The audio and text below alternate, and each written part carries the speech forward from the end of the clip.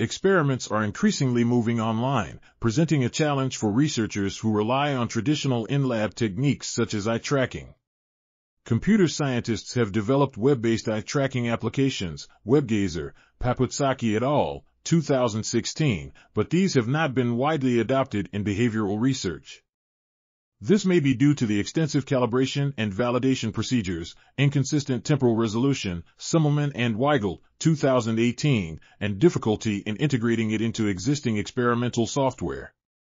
To address these issues, we adapted WebGazer to work with JSPsych, a popular JavaScript library used by behavioral researchers, and made adjustments to reduce calibration and validation time and improve temporal resolution from 100 to 1000 milliseconds to 20 to 30 milliseconds. We then tested our procedure with a decision-making study on Amazon's Mechanical Turk platform, replicating previous in-lab findings on the relationship between gaze and choice while maintaining high spatial and temporal resolution.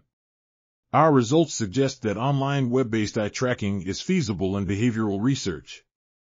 This article was authored by Xiaozhi and Krajbich. We are RTCLTV, links in the description below.